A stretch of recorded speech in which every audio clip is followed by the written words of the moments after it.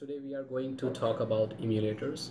Okay, so emulator is a piece of software which emulate a software or a game that are not intended or not meant for you or your current operating system or your hardware configuration system. Just like if you have a Windows PC and if you want to play a PlayStation 2 games, then you have to download an emulator so that you can play that game on your PC. So it's like a virtual system, it's like a virtual PlayStation inside your computer. For example, if you want to play PlayStation 2 games, it's like a virtual PlayStation 2 which is in your PC, and that emulator is pretending to be a hardware or a software of PlayStation 2, and that is how you run PlayStation 2 games on your PC. It's that simple. There is another software called Workstation. Okay, it's a virtual computer system, like a computer inside your computer.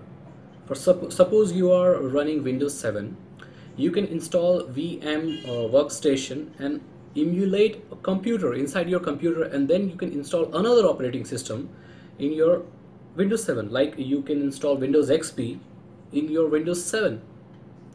These softwares are very common amongst developers and the people who develop different types of software for different types of operating system. They can't have all the operating system at the same time. Okay, if you want to do that, you have to buy separate computer for each operating system, which is not a good idea. So what they do, they install a Workstation, a virtual computer inside a computer, and then they can install any operating system they want.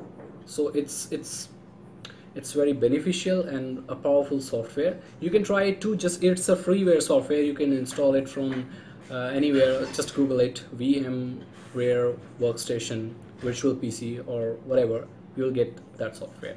So guys, try it and let me know about your experiences. Thanks.